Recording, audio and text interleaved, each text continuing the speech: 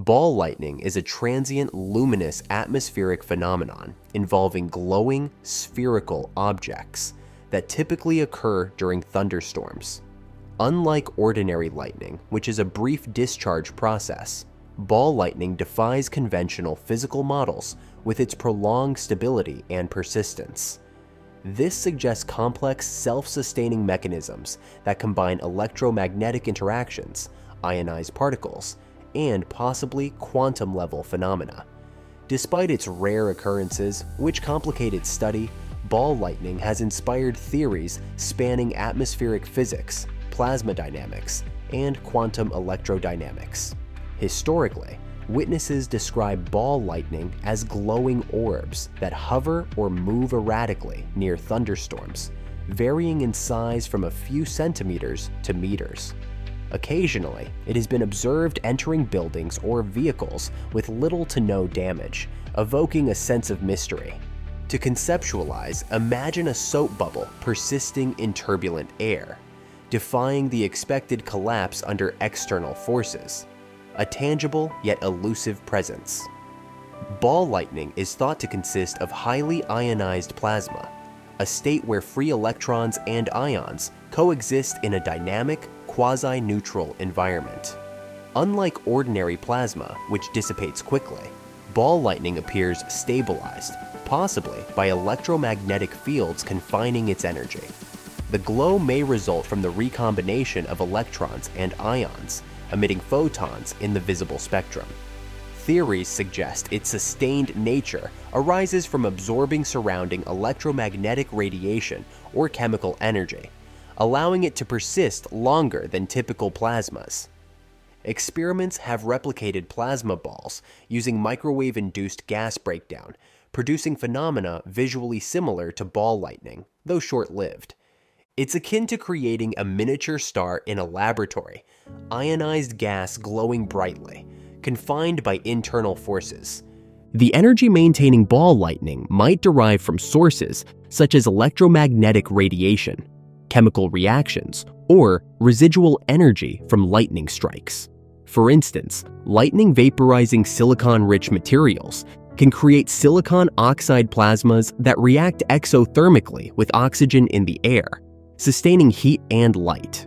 Alternatively, electromagnetic fields generated by lightning might form resonant cavities, trapping energy and maintaining the plasma's glow. One model posits lightning striking sandy soil vaporizes silicon compounds, which then react chemically, sustaining the glowing orb for several seconds. This mechanism resembles striking a match on flammable material, where fire sustains itself as long as there is fuel and oxygen. Stabilization might involve electromagnetic fields, such as toroidal or spherical configurations, confining ionized particles through Lorentz forces. In some models, rotating fields create feedback loops, reinforcing the structure and ensuring stability over seconds or even minutes. This hypothesis explains how ball lightning resists typical plasma diffusion and recombination timescales. Simulations demonstrate that electromagnetic fields interacting with charged particles can stabilize plasmas in toroidal shapes, much like a spinning gyroscope, stabilizing itself against disturbances. Ball lightning may also involve chemiluminescent or plasma chemical reactions. For instance, vaporized silicon particles from lightning strikes reacting with atmospheric oxygen could generate heat and light.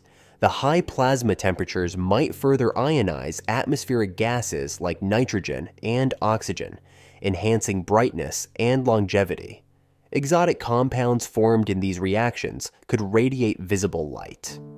Silicon plasma experiments have replicated glowing behaviors similar to natural ball lightning, underscoring material vaporization's role. It's like a self-sustaining fire, continuously replenishing its fuel to maintain the flame. Ball lightning's erratic motion could arise from interactions with atmospheric electric fields and Lorentz forces acting on charged plasma particles. its seemingly inexplicable ability to pass through solid objects may involve quantum tunneling or induced currents, allowing it to propagate without losing energy. One reported case described ball lightning entering an airplane cabin, moving along its aisle, potentially guided by the plane's electromagnetic fields. This behavior mirrors a balloon moving unpredictably in shifting air currents, influenced by unseen forces. Speculative theories suggest quantum electrodynamic effects or microwave radiation-induced plasmas as key mechanisms. One idea is that trapped electromagnetic waves form a resonant cavity within the plasma, creating a stable energy configuration. Another posits that quantum vacuum interactions might stabilize the phenomenon, persisting through processes not fully explained by classical physics.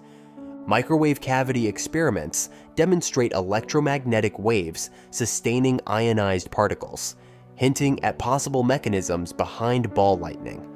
Imagine a vibrating bell that sustains its sound, with energy trapped within its structure.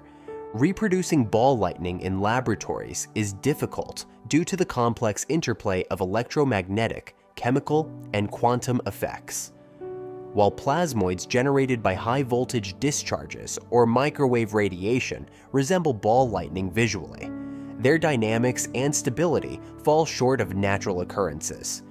Challenges stem from replicating the precise atmospheric conditions and energy inputs associated with thunderstorms.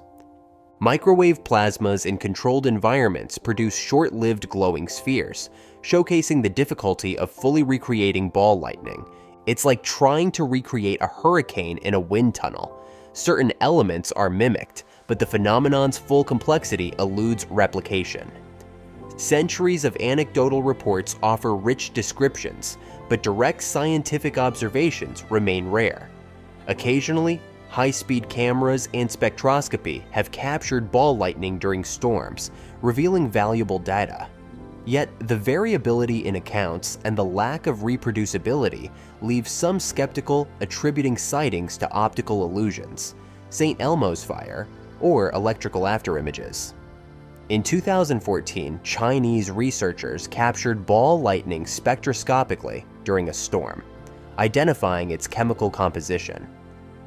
Studying ball lightning is like searching for a rare bird species based on scattered sightings. Evidence exists, but its elusive nature complicates definitive study. Ball lightning continues to challenge models of plasma physics and atmospheric science, remaining one of nature's most enigmatic phenomena. Advances in computational modeling, plasma containment, and high-resolution observation technologies promise to unlock its mysteries. Insights from this research could inform developments in controlled plasma systems, energy storage, and even fundamental physics. Understanding ball lightning might inspire breakthroughs in plasma-based energy systems, such as fusion reactors, where stable plasma containment is critical. This pursuit resembles solving an ancient riddle, with each new clue bringing humanity closer to unraveling its secrets.